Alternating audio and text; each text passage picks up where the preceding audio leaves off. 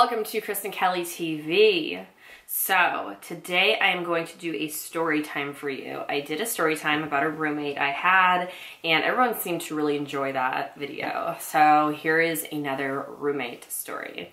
So my very first roommate I ever had, I was 13. I was in boarding school and her name was Nancy. Nancy is her actual name.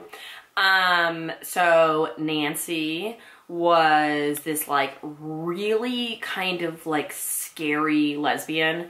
I feel like she wanted to be kind of like a little scarier than your average like person. She had blonde eyelashes and she would pluck them, and she had she would just wear like really crazy stuff. Like she'd wear like a lot of like swastikas with like an X through them, you know, meaning like that she was like against Nazis. And she was like really big into the LGBT community. And she was actually really not that bad.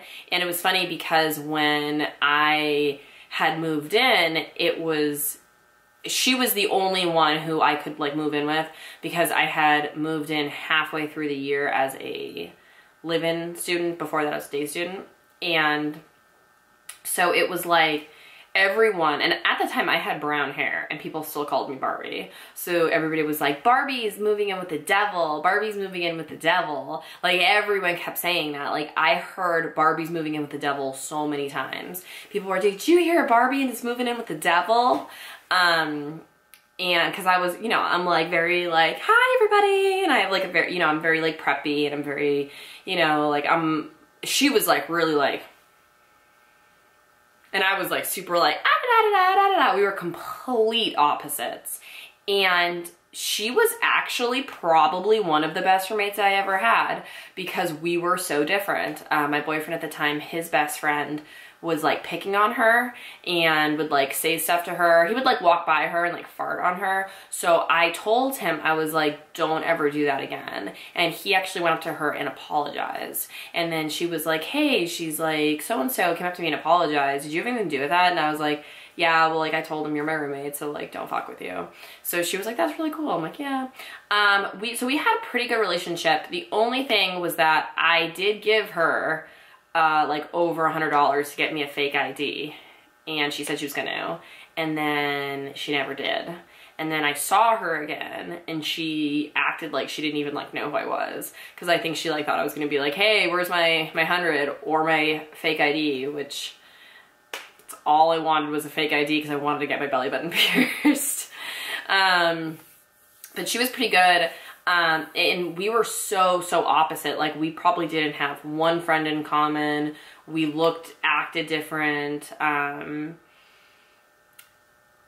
trying to think of like other things, you know, like even when we would like conversate, like we were so different. I mean, my side of the room was like everything was like pink, like Barbie looking, and her side of the room was everything was like a goth, like crazy, actually tons of rainbow stuff. She had like so much rainbow stuff. And we were just so super duper opposite, but because we were so opposite, we, I think, worked out really well, because she's like by far the most opposite roommate I ever had, and we really worked out well. And I mean, I'm talking about like, we weren't like roommates like living in an apartment each in separate rooms. We were like in an actual room. These are like real roommates. I'm trying to think of like anything like, you know, and it's weird because I feel like whenever I look for roommates now, I try to find people who are like similar to me, but honestly, like find a roommate who is opposite of you and you will be set. You will have a good roommate experience.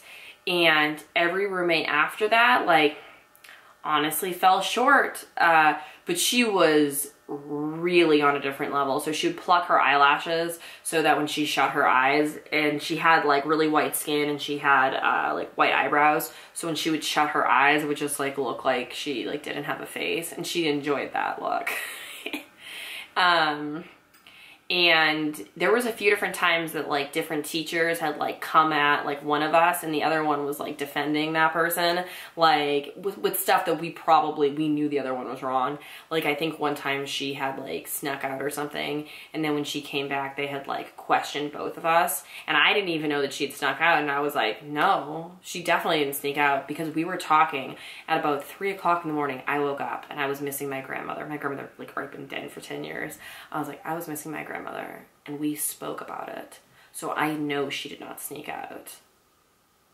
And then like later that day she's like, did you tell them we were talking at 3 a.m. about your dead grandma? I was like, yeah, of course, bitch. What am I gonna say? Oh, I was fast asleep, so she has no alibi? No. And then like another time,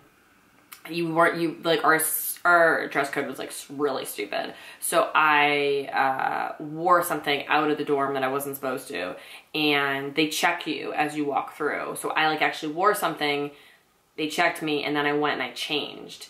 And then I got in trouble, and they asked her, because I said, oh, I walked through, and the teacher didn't say anything. And they asked her, they were like, well, did your roommate walk through? And the teacher checked her, and she goes, yeah, because I remember even the teacher even said, oh, I love that skirt. So Nancy was ride or die. So, you know, she was a good roommate. We shared many a ramen together. I have like nothing bad to say about Nancy. So Nancy was probably one of the best roommates I've ever had, mainly because of our differences and us being willing to overlook each other's differences, because she was like into like, you know, heavy rock. She was into like mosh pits. She was like really a big part of the LGBT community. Like I think she was the like leader or something, or like the president. And then I was all into like Backstreet Boys, Barbie, you know, Dave Matthews. So even though we were so vastly different, we like really worked well together. Yeah, so that's Nancy. I have not spoken to her, seen her in probably about, I don't even know, definitely over a decade. So next, I have a bunch of different stories for you guys. I need you to tell me. I'm gonna put like, do you want to hear this? And then you need to like it. And then put, do you want to hear this? And you need to like it. And the one that gets the most likes, I'm gonna do. So I had a roommate who fell in love with me, who tried to date me. I had a roommate who tried to kill me. I had a roommate who tried to take over my identity. I had a roommate, I mean, I've had a lot of roommates, but let's just go with those for now. So I'm gonna put those below.